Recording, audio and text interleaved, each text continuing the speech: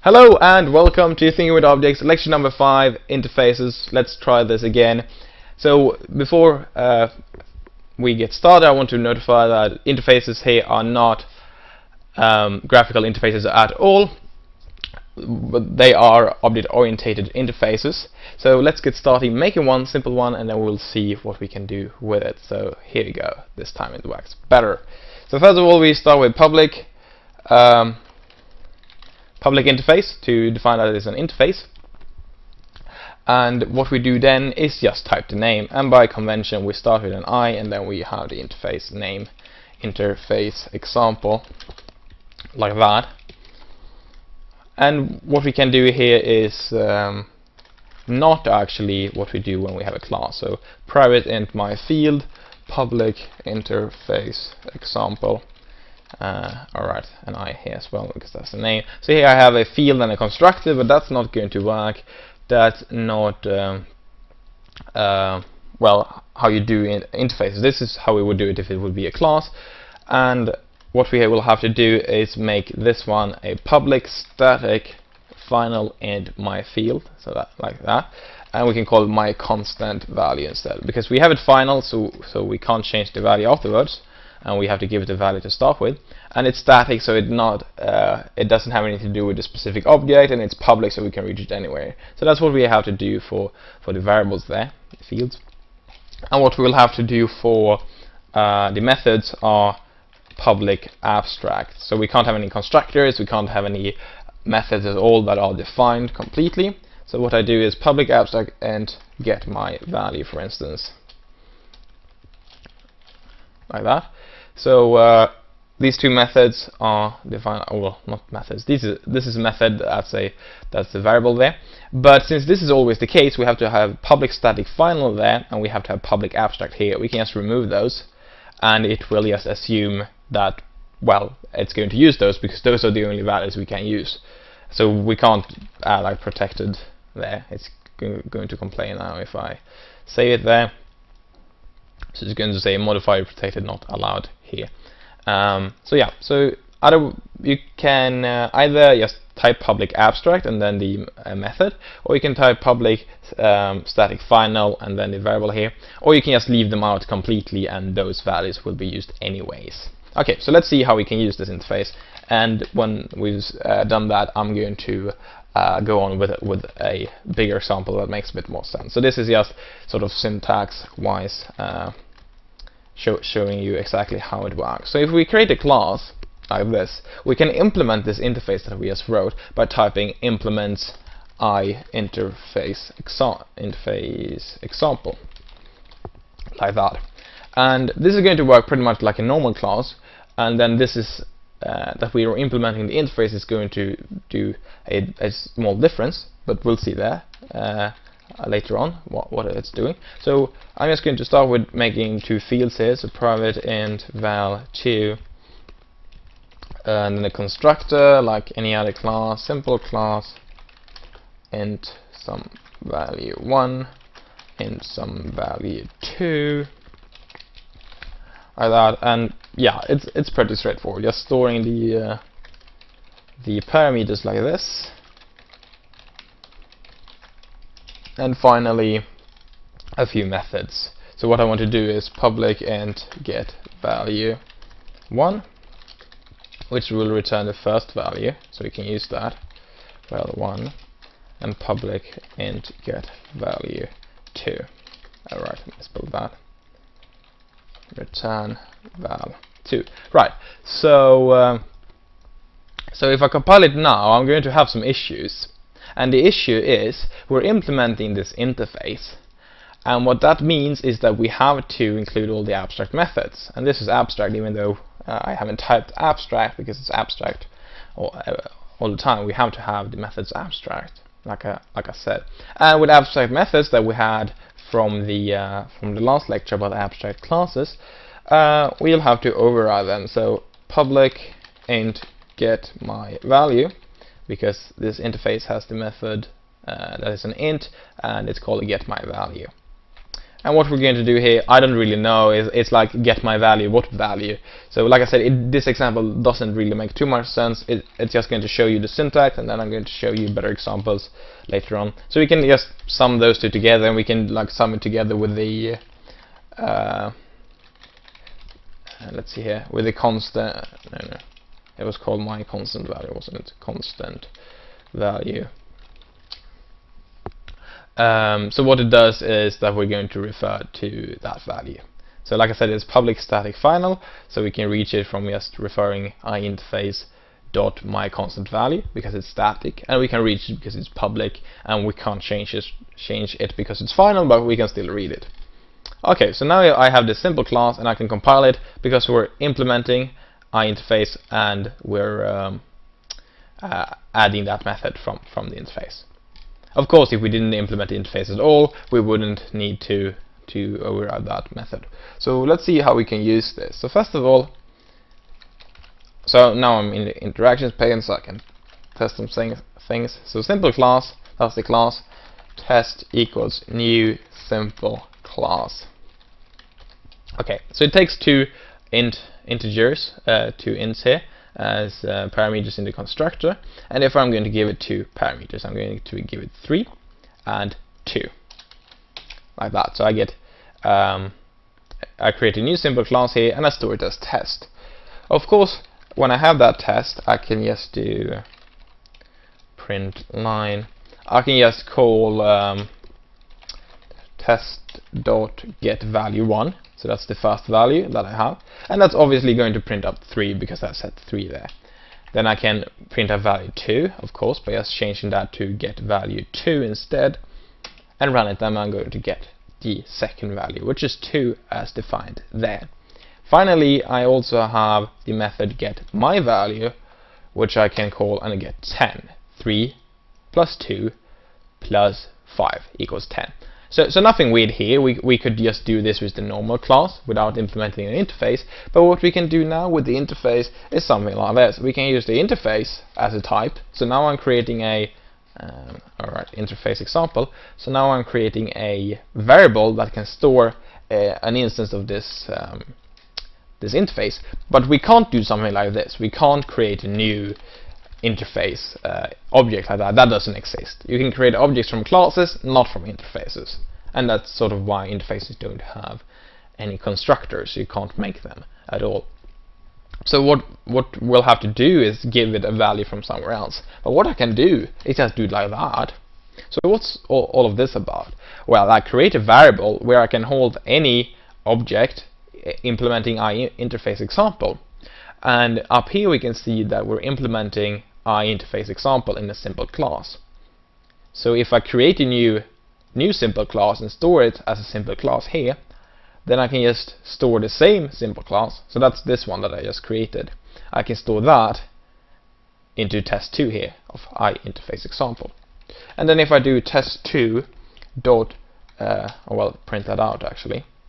So if I do it like this, so test2 to get my value, I can still do that.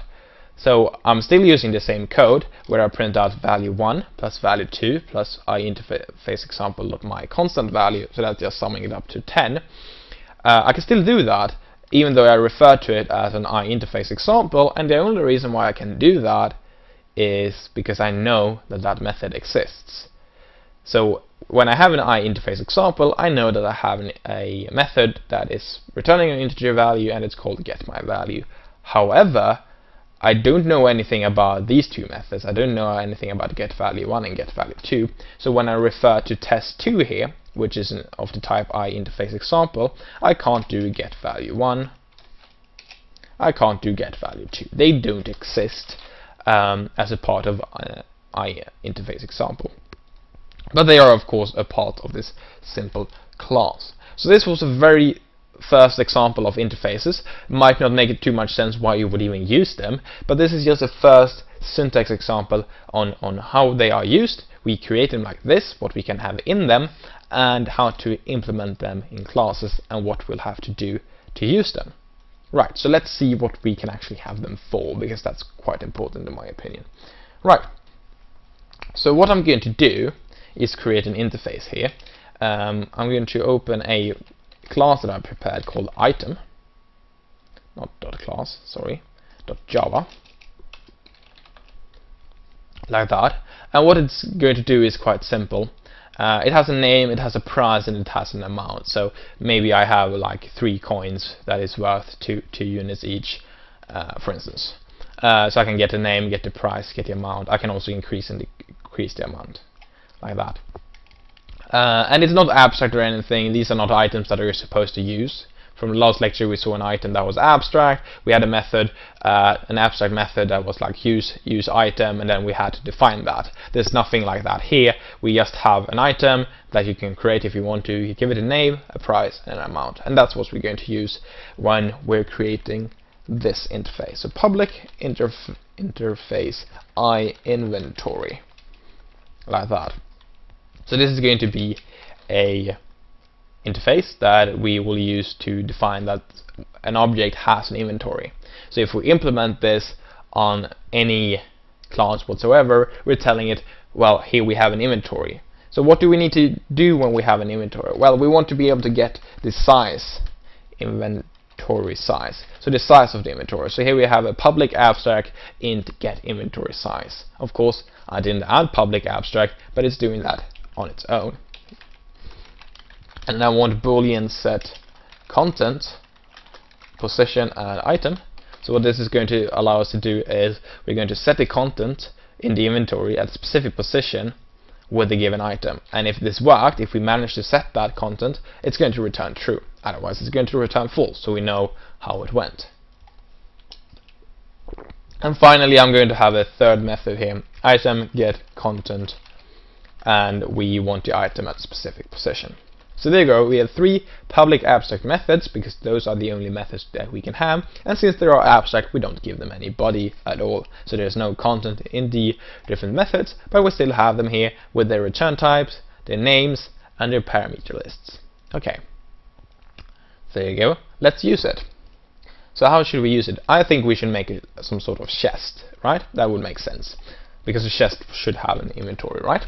So public class chest, if I can spell public properly, public class chest implements, and when I've done that, I want to implement iInventory, right? That's the interface from here, which means that we need to specify these 3, but we'll see more about that very soon. So how do we want to specify this inventory? Well, we want to store the items for a starter, and I'm actually going to do that in an item array, like so. And then we need a constructor, and well, when you create a chest, you might want to set the size of the chest. That would make sense, right? So I want to create a chest with 20 slots, I want to create a chest with just 4 slots, or whatever. Items equals new item size. So I'm just going to create a new array to store the items in of the given size. Then it's a matter of overriding the methods from the interface, because we're implementing iInventory, and therefore we need to override public and get inventory size, and that should return items dot length, because that's the length of our inventory. We have an array here of items, and that's actually, well, all of items, and then we just return the amount we have. And after that, we need to override the next thing. So remember, you need to override all of them, not just one. Public boolean set content input item, and then we want to set the content at this position with that item, and that should be fairly straightforward. Items.pos equals item, and then return true. So it went all right to do this, to set the content. So in a chest, it's always going to be alright to set the content, no matter what. And finally, we want to return a object at a specific location, well, an item. So public item get content int pos, like that. Return items at that position. Okay, seems all right. So what we do here, we implement iInventory, and that forces us to create a method called getInventorySize, one called setContent with these parameters, and one called getContent. So all of a sudden we're defining the chest's inventory like this. So why would we even do this? We'll see that in a bit. First I'm going to create a new class that actually uses that inventory. So I'm going to create public class player. So a player should also have an inventory, right? So I implement the iInventory here, but it's not going to be inventories that a player can have, like tools and such. It's going to be well, first I want the name of the player, but after that I want a array of armors, so like a helmet and a pair of boots and things like that. And I've already prepared that class called armor. So what we have here is basically a name of that item. We have a price, of course. We don't specify an amount, we always use 1 as the amount.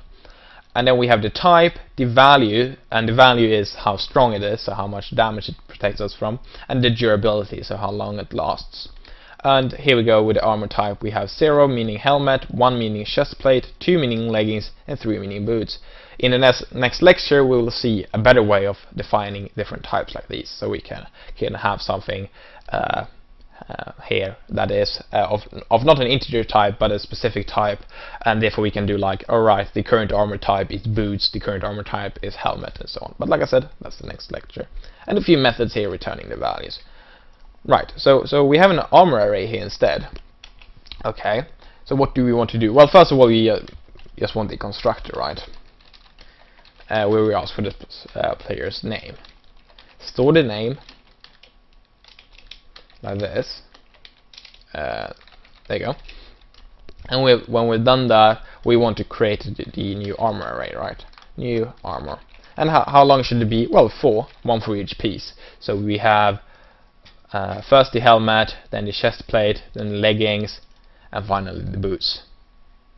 Seems alright to me. And well, we can make a method here, public string get name. So we return that.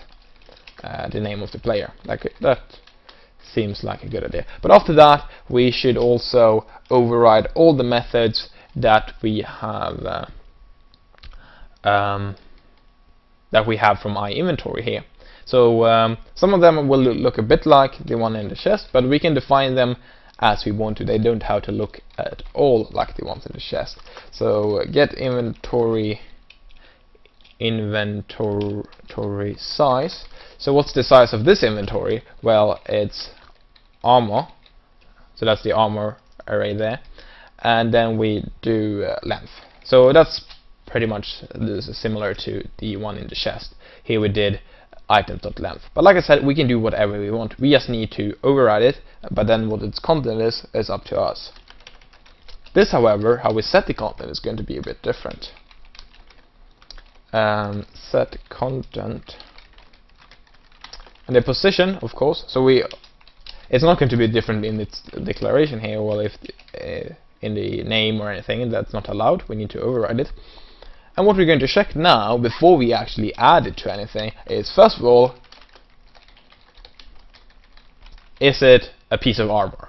We just get an item, but we need to make sure that the item we get is a piece of armor and not something else entirely. You can't like wear an apple as a helmet. Maybe you can, but you shouldn't, at least. So we need to make sure it's a piece of armor. And when we check that it's a piece of armor, we also need to make sure that the player is trying to add this to the correct slot. So we convert it to a piece of armor, and when we've done that, we can do get armor type. Right. So as we can see here, we have the type here 0, 1, 2, or 3, depending on if it's a helmet, chest plate, leggings, or boots. And what we want to do is that armor type is the same as the position we want to try to add it to. So if we try to add a helmet, we should do that at position 0. If we try to add a chest plate, we should do that at position 1, and so on. So we shouldn't be able to add boots where we are supposed to wear our helmet. And if those things weren't the case, so we didn't have a piece of armor and the piece of armor wasn't at the correct location, then we return false. So this didn't work. So as you can see here, I'm defining it completely different. In the chest, we just, alright, it went alright, we just store the item there. Here we're making sure that we have the correct item first. And if we have the correct item, then we can just armor pass like that equals armor item. Should be equal symbol here. So I need to convert it to armor here, because this array here is not an item array, it's an armor array. But armor is of course a subclass to item. So that's that method. And finally we can override a third one here. So public, well, we have to do that with item get content, and this is also fairly easy. It's just a matter of returning that. So we return the piece of armor at that specific location. Sweet.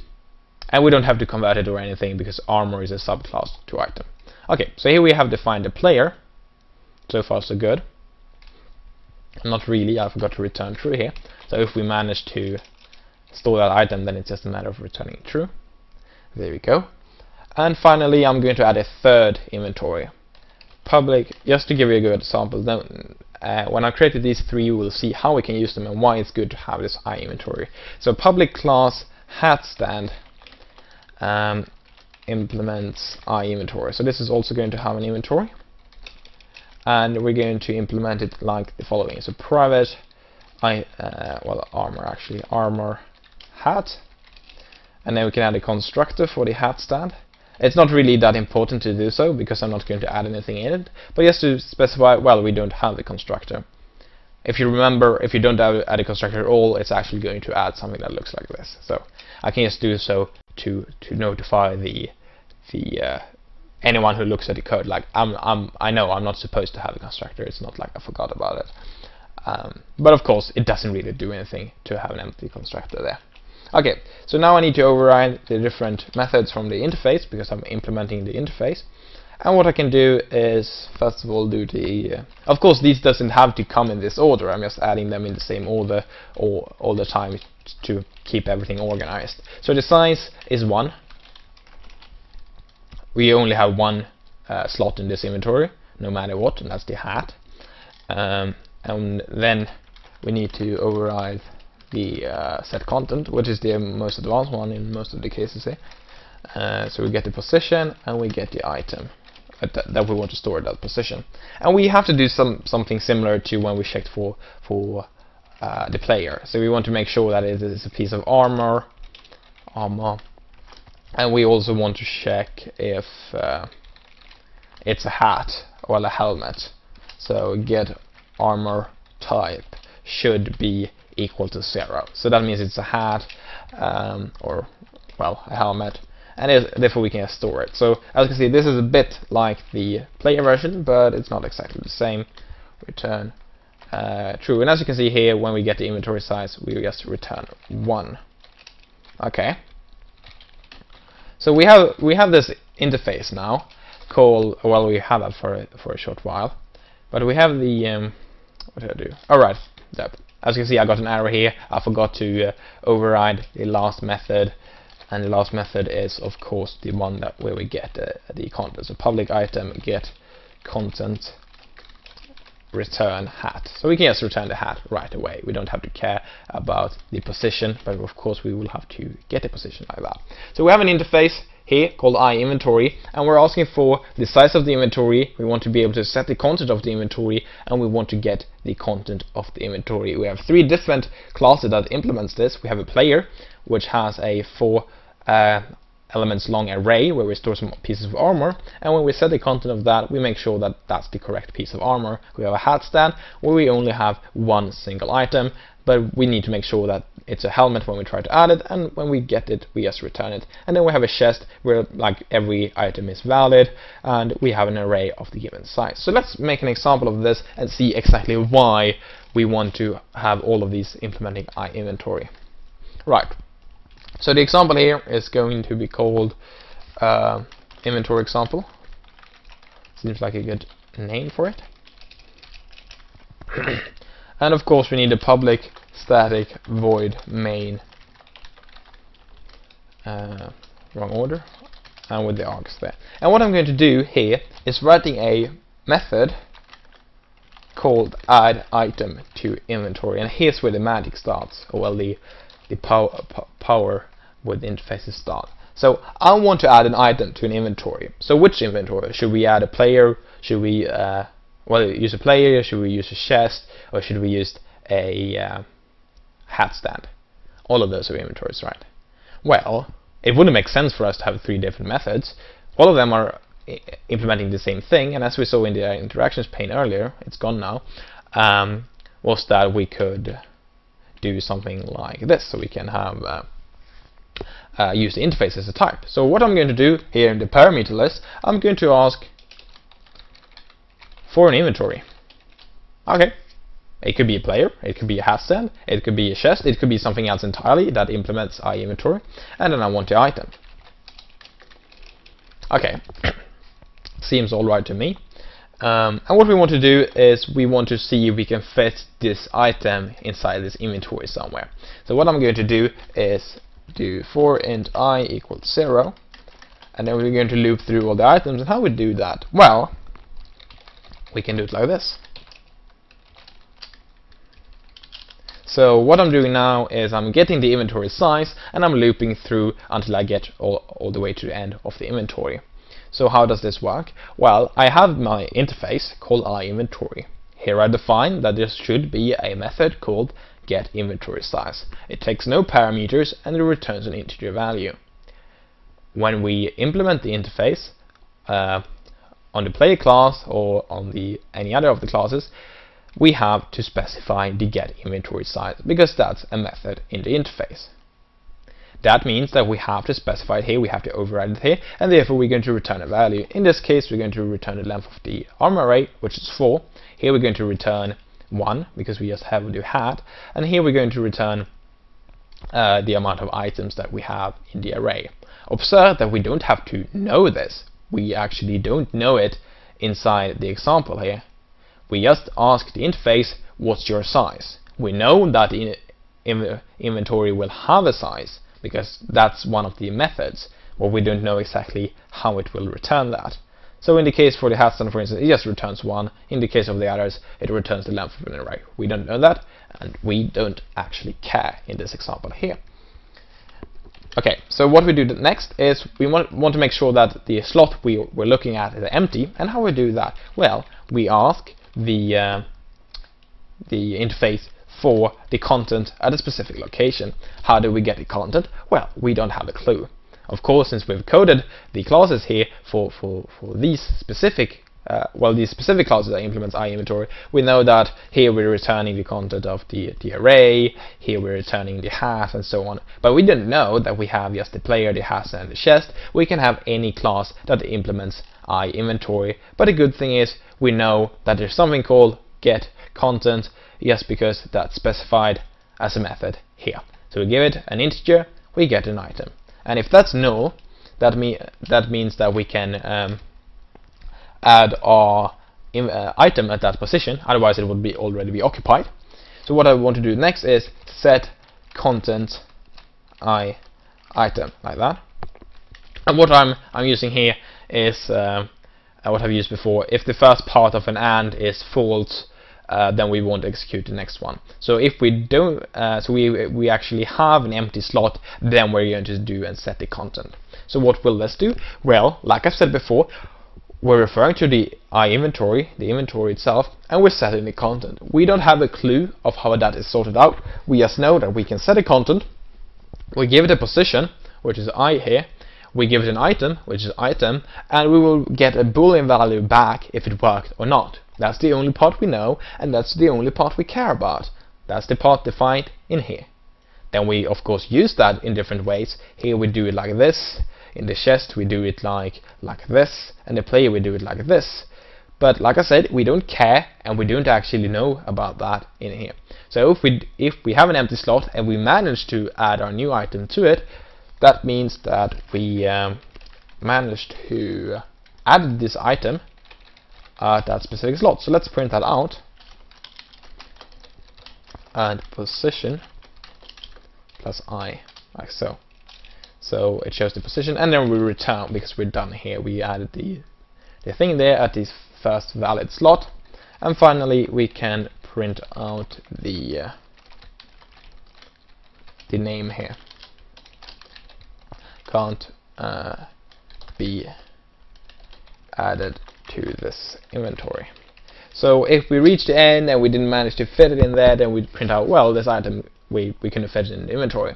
But what we're doing, we're looping through every single slot because we know that we start at 0 and we go all the way to the maximum size of this inventory, and therefore we can just ask the inventory to get inventory size. We want to see if the content equals null, so we know that it's empty, and we can just ask the inventory to get the content at a specific position, and we can also ask the inventory to set the content at a specific position. So this is the beauty of interfaces. We get the interface here, we know that we have these three methods, and we know how to use them. Of course, we don't know what they do. We don't know how they are implemented in different classes, because the interface is of course only set up by these three methods, and they are public and abstract, so they have no body. Then we can implement them in different ways in here. So here we have the set content of the player, we have, for instance, the get content of the hat, and we have the here we go, here the get inventory size of the chest. So we have these methods, we override them and implement their functionality, and if we can just use them. So if I compile now, it should be alright, unless I spelled something wrong, but there we go, everything worked alright. So let's see if we can use this. So first of all, I want to create three different inventories. So I'm going to create a hat stand called room for a hat. Seems like a very good name. And you create a hat stand just by creating a new hat stand. No parameters in the constructor or anything. Then I want to create a player called Steve. New player Steve, like so.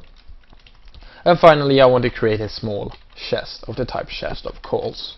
New chest. So I have these three different types here. I have a hat stand, I have a player, and a chest. But we know that all of them implements iInventory. So what does this mean? Well, that we can send it along as the first parameter here. So we can use the small chest as the first parameter, we can use Steve as the first parameter, and we can use room for a hat as the first parameter, because all of these types are implementing iInventory. Then we might want to need some items, but that will just take a while to type, so I prepare those. So we have a non-hat, which is called definitely not a hat. It has a value of 5 and it's an amount of 3, so with 3 definitely not a hat. Then we have some pieces of armor here. So we have boots of magic, which cost 250. We have the third type, so that's boots. We have the armor value 3 and the durability 20, so they can hold well, they don't break that quickly. Then we have this epic helmet, like that. It has, well, it costs 1,000. It's of this type 0, which means it's a helmet. And then we have a armor value of 5, so it protects us quite a lot. And then we have durability 10. And then we have a weird cap as well. That's also of the type 0, but it's not as good. So we have 4 different items here. So what I can do now is try to add item to inventory room for a hat. And I want to try to add the non-hat there. So this is a totally fine method call. We're calling this method here. We give it one iInventory, and room for a hat is one iInventory, and we give it an item, and that's the non-hat. Then we can continue and try to add the boots here. That's also fine. That's also an item, even though we create a new piece of armor. But since armor extends item, it's totally fine. And then we can try to add helmet, and finally a cap here. And what I'm going to do later is add the boots to Steve. We'll try to add that, and try to add the cap to Steve, and finally small chest. There I'm going to add a non-hat, like so. So what I'm doing here is just calling this method multiple times, but the beauty of this is that the first parameter here is asking for an iInventory rather than just a class. We ask for the interface, and then we have 3 different classes here that all implements that interface. Alright, so if I run the code now, I'm going to get definitely not a cap, can't be added to this inventory. And that makes sense. We try to add a non-hat to the well, to the inventory, so we do set content here, but since we sent along a hat stand, when we do set content, this is the code we're going to run, and it's going to check that it's an armor, and that wasn't the case. The next time when we check for the boots of magic, it's going to say that we can't add these to this inventory, and this time it's due to this condition here, so it has to be of the type 0 as well, and the boots had type 3. Then we tried to add the epic cap, no, not epic cap, epic helmet, and that was successfully added to position 0 because, well, it was a type armor, it had the correct type, and therefore we set it there and returned true. However, when we tried to add the weird cap, it didn't work because we are also making sure that the content equals null, and in the hat stand we get the content by just returning the current hat, and that's what we set the last time we used it. So that didn't work, we couldn't add that one, which made perfectly sense. And then we add boots of magic to position 3 at the player, at Steve there, and weird cap at position 0. So in the player we're defining it so the content is set at a different position with a specific item if it's a piece of armor and the armor type is the same as the position, and that's why we couldn't add the boots of magic to slots 0, 1 or 2. But then when we looked at the last slot, position 3, it did work. And the reason why we looked for during 4 different slots were because the inventory size we returned was 4, because the length of the armor array was 4. And then finally we added definitely not a hat to position 0 in the chest, because the small chest allows any items to be added. If we take a look here, returns true all the time. Of course, if we would add another item to it, we would add that to item number 1, item number position number 1, position number 2, and so on, until we can't fit anymore. So if we try to add 11 items, we wouldn't fit the last one because we only had 10 slots here. There you go. So quite handy. All of these implements iInventory, and since they all implement iInventory, we know that they all have get inventory size, set content, and get content. We don't know and we don't care about exactly what they do when we use it from here, and then I can use it from here using iInventory here, call get inventory size, call get content, and finally call set content, like that. Right, so let's take a further look of what we can do. So what if we want to create a subclass to the chest? Public class magic chest. So how does this work? Well, we can extend and implement things. So we can extend the class and implement an interface at the same time. So we just do extends first. So we need to do that first. Extends chest, and then implements iInventory, because this is obviously also an inventory, like that. And it's going to be a very simple magic chest. So we need to get the size, and therefore we send that along. We're not going to save it ourselves, we're just going to call the super constructor. So we call the constructor of the chest, and then we want to override public boolean set content, like this.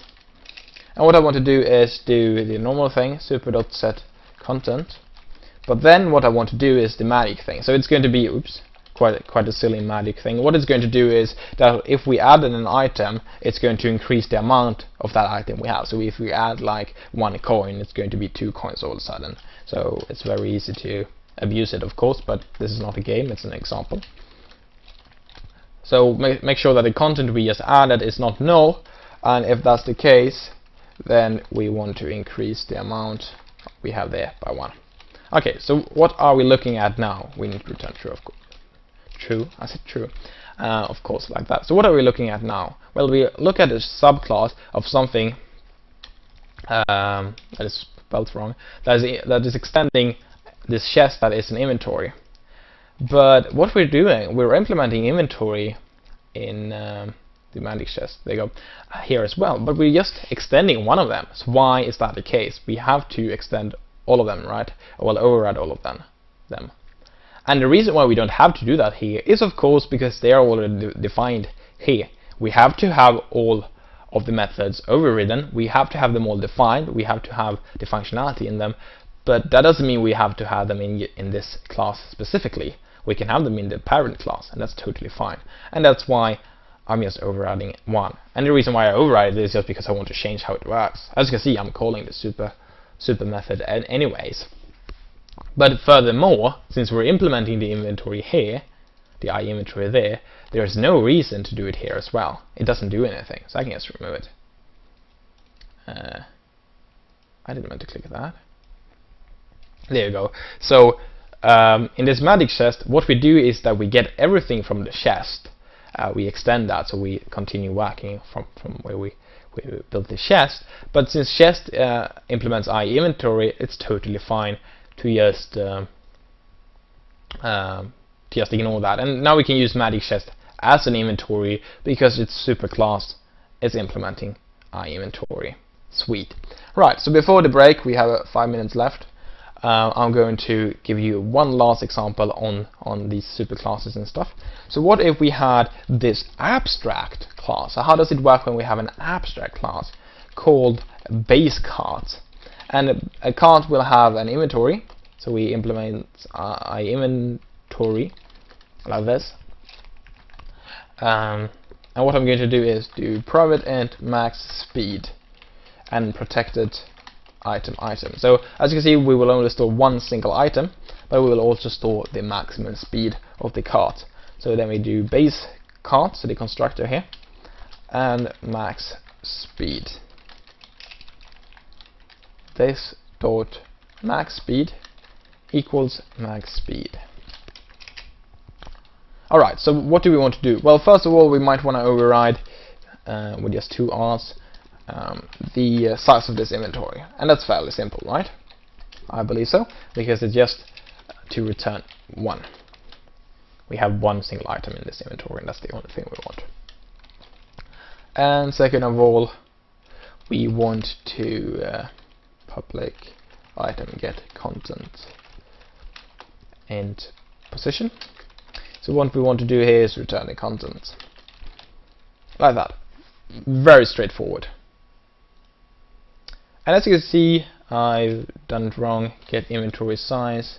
So that's why it's good to have override here. It's complaining, oh right, you're not overriding. But I'm like, oh right, I wanted to. So that's why I spelled it wrong. So as you can see here, I'm actually just overriding 2 of these. I'm not overriding the third, the set content one. And it's still not complaining. Why is that? Well, remember what I did. I made this an abstract class. So in the interface, we have different methods. These are like abstract, remember. And remember from last lecture, an abstract method has to be overridden in a class that is not abstract. So we can have abstract classes with abstract methods in them. That's sort of the point. So since we have this base cart being abstract, we don't actually have to specify anything at all. We don't have to specify these, but of course we do so because, well, we'll have to do it eventually, and it's pretty simple. We just do return 1 and get content. The reason why I don't override the set content is because that's going to be specific for this specific cart, so it's going to be different. So let's see if we can make a subclass to base cart. And to do so, I'm going to use another class that I've prepared. Come on, there you go. Called explosive. It's very straightforward. It's an explosive that extends item, so it's an item, and we give it a name, the price, the amount, which is the same as that we give the item, and then we also give it the power. We send these things along to the superclass, which is item, and then we store the power. And then we have a method called get explosion size, and we can calculate that by multiplying the amount of items we have with the power of this item. Right, so let's create a cart using that. So public class explosive cart, and that's obviously going to extend base cart. And also that another obvious thing is that the explosive cart should have an inventory. We should give it an inventory where we can store the explosives, but since base cart it's going to extend, there you go, the base cart, since that it already implements I inventory, there's no reason for us to do it in the subclass. It doesn't do anything. Okay, so let's add the constructor here. I'm actually not going to ask for the max speed, I'm just going to send along 5. So 5 is always the max speed for an explosive cart, apparently. And then we need to override public boolean set content, this method here. and what we want to do is make sure that item is an instance of explosive. And if that's the case, so if you're trying to add an explosive to this cart, then we just set, well, this.item equals item, so we store the item, which is totally fine because I made it protected and I did so for a reason, so I can reach it like that, and then return true like that, and otherwise return false. Return false like that. And if I hit compile, explosive cart, yes, it's going to work properly. So all of a sudden we have this explosive cart, we set the content here, which is totally fine. And if we check in the explosive cart and its superclass, we can see that we have set content, we have get inventory size, and we have get content, which is all the three different methods in the interface. So we're implementing everything, well, we are overriding everything we need. So that's totally fine.